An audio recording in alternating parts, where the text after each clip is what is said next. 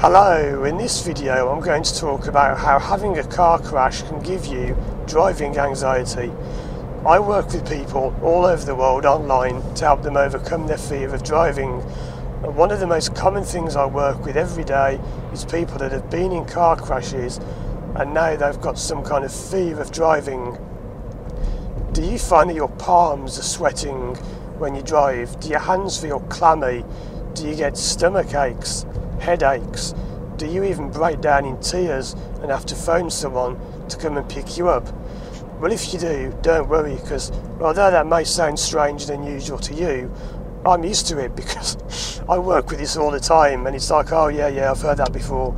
And people often think that it's only them that have got it, but it's not, so don't worry about it, okay? You're not the only person who has those symptoms. But how did you get them?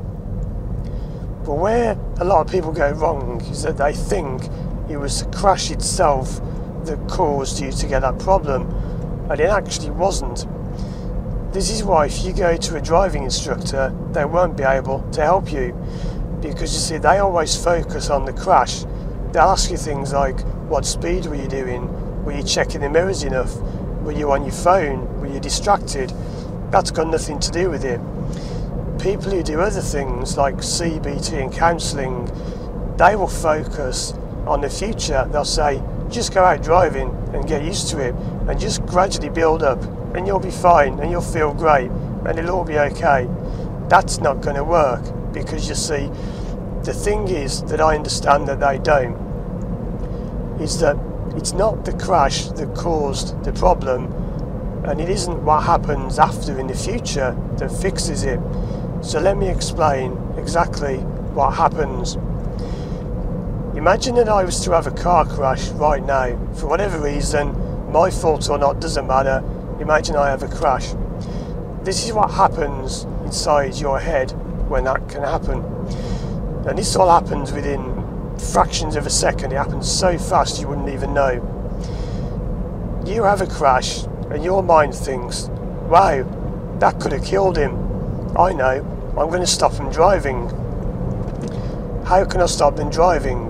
So he goes into your past and he finds a feeling, a memory, a thought, a sensation, or something that's unpleasant.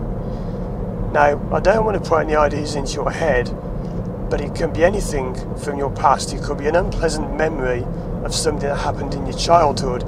It could be something that happened not long ago, maybe a relationship problem. It could be actually anything, right? It's anything that you found bad. I've known it be a case where someone was at a train station and they had a fear of escalators and they got really scared and panicked, and their mind has attached that feeling to driving. So you see, when you have the crash, your mind wants to protect you and help you to not crash again, because you could die. So it latches onto something from your past and it puts that onto driving. That's why when you drive a car, you get sweaty hands, your heart races. You're actually experiencing the same feelings you had when you had that original problem. So let's say that in the case of someone who was at a train station and they had this fear of escalators, they thought they were going to fall down and get hurt, and they were feeling sick and their stomach started aching.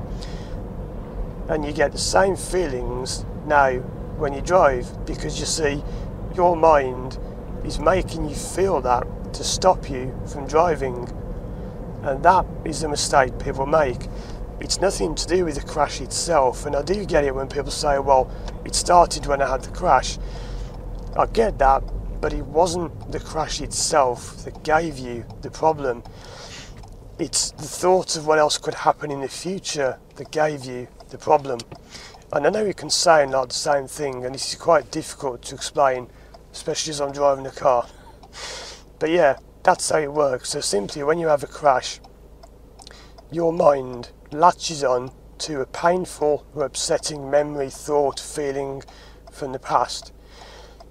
But what if you have another crash? What if you've got anxiety and you have another car crash? Well, it doesn't have to be a car crash, it can be other things.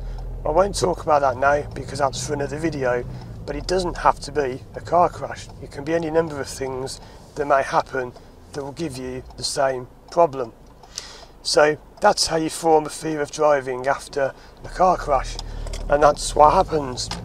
So if you want help to overcome that problem, all you need to do is contact me through my website, firstdrive.com, and I work online with people all over the world. I deal with all different time zones, people in different countries, different cultures, whatever. I've done it all, so don't worry about that. I've seen and heard it all before. And I am one of the world's leading experts on driving anxiety because I've spent the last few years training in it, and I've spent 20 years teaching people to drive. So I understand all about it. So if you want help with your problem, get in touch with me. If you want to check out more of my videos, have a look at these videos on the screen now. Thanks for watching, and as always, I'll see you again soon for more videos.